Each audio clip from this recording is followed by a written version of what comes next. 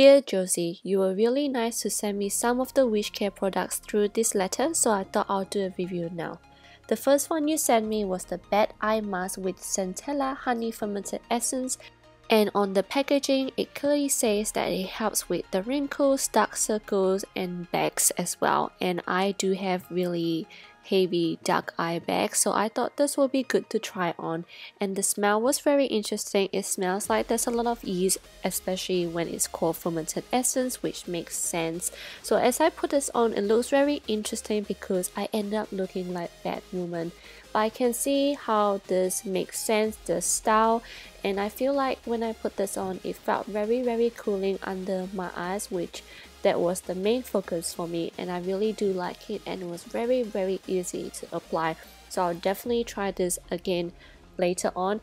And the next day I did notice that it did brighten my under eye area as well, and it also made it hydrating because I do have really dry skin.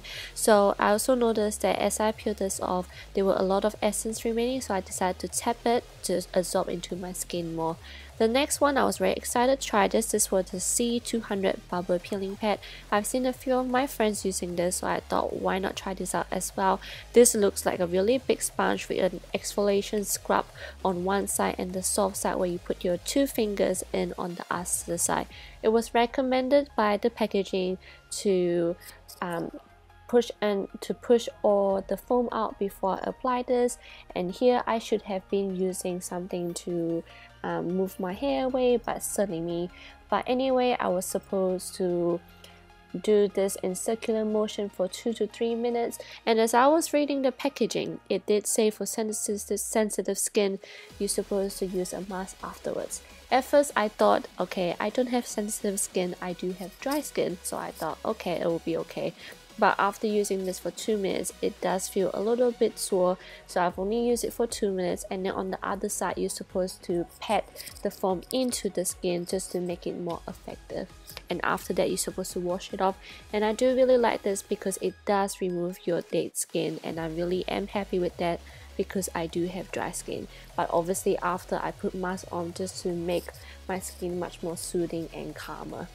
The next product is this Pad Ampular Pad, which is supposed to be the first step of your skincare routine, and as the packaging is recommended to use toner first before using this pad. This was a very interesting pad because it was very slippery to put on, so I struggled a little bit, and it doesn't have the exfoliation scrub on that side, so I don't understand why you need this pad for the essence, but I guess maybe you use it instead of using your own pad, I guess.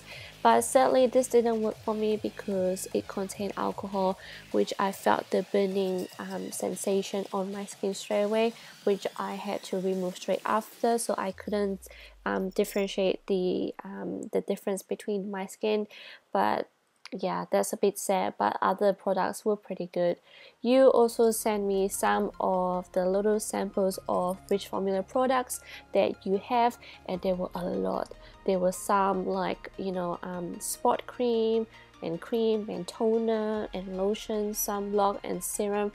It was great to try all of these samples because it has cream and stuff for different skin type, which is very awesome. So thank you Josie for sending me all of these products. There were some that I like and some that I would skip, and I'll see you guys next time. Bye.